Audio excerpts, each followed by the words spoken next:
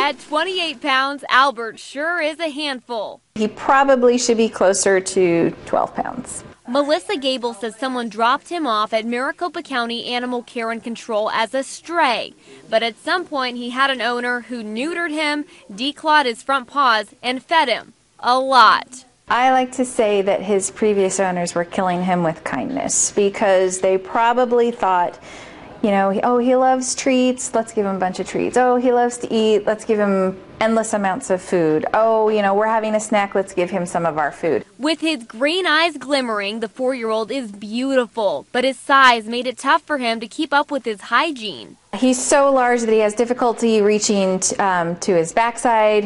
Under his chin he couldn't get to, so we did shave him down. So he's a little, he's got an interesting haircut right now. The chief veterinarian at Care and Control has him on a prescription diet. The goal is to get Albert moving and lose about a pound a month, but they have to be careful with his health. Especially if, as we're trying to get the weight off of him, if he loses weight too quickly, that could put him into liver failure. And so we have to really carefully monitor how much he's eating and make sure that he's, you know, not losing weight too rapidly. He has 28 pounds worth of cuddles to offer, but his new owner needs to return the love with affection, not food. He loves to be brushed, he loves to be pet. Shower him with love and attention for a while, and he'll be just as happy with that as he would be with a handful of treats.